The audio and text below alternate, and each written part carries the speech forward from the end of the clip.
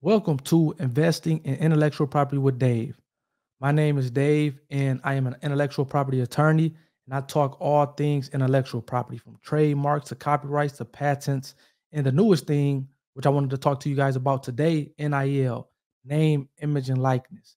Now, you hear a lot of people go around talking about, hey, nobody's trying to do anything for our community. And when I say our community, I'm talking about the Black community.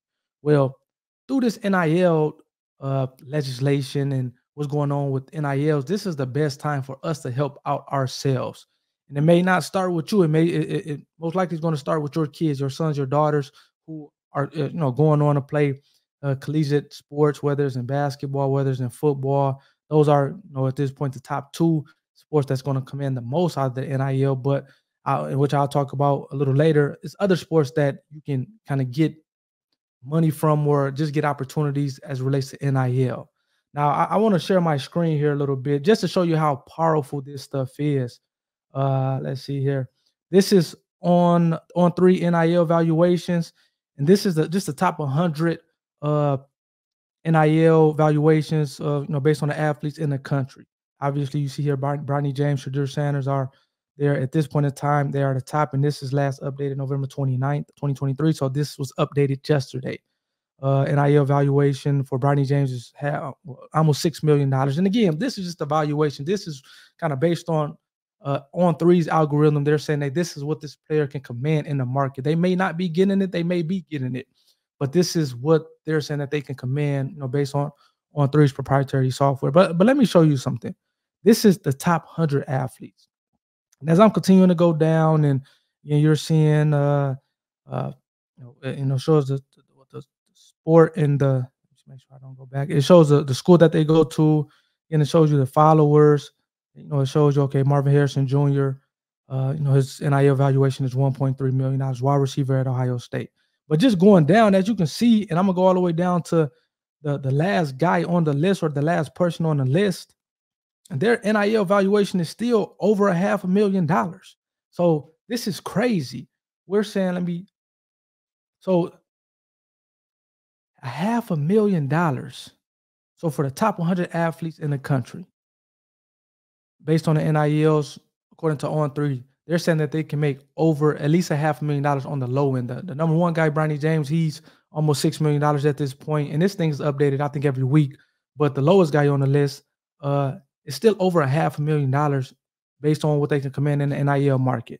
So let me go back to this thing, and this is just collegiate athletes. Okay, when I know in Michigan, and where I'm from, state of Michigan, back in October, they just had legislation passed where high school athletes can participate in NIL, and it already had been a number of states that already allowed athletes, high school athletes, to participate in NIL, such as Texas and Florida and some other states.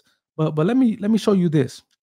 So this is just the top 100. We're going to go to sports here, and they're going to bring up high school. So this is just high school football. Can I do all sports? I'm gonna just do football. And okay, Cali is another state that has NIL for high school athletes, Georgia. But the top guy in high school sports is getting almost $1 million, over $800,000. And it's going to give you the top 100. So let's go down to 100. The 100 person from a football, then this is just for football, from Texas, he's still over 100,000. So you have, from a collegiate perspective, let me stop sharing my screen here. From a collegiate perspective, you're getting the highest guy, again, Bronny James at this point, almost $6 million. The lowest guy still making over $500,000. Even once we go to the high school NIL deals, the top guy is getting over $1 million. The lowest guy is still making over $100,000. Now, Dave, you may ask, Dave, okay, so what? Who cares? Again, this is important because, again, we all, as I said earlier, we all talked about, or a lot of people talk about, hey, nobody's trying to help the African-American community, the minority communities. Well, this is the perfect time for us to help ourselves. Your sons and daughters, they're going to school to play sports, their respective sports. And we all know that most athletes don't go pro. It's less than 2% that go pro in their respective sport. And I'll be even more frank with you. Unless you're in basketball and football, okay, golf and some other sports, but the top two sports is basketball, men's basketball and football.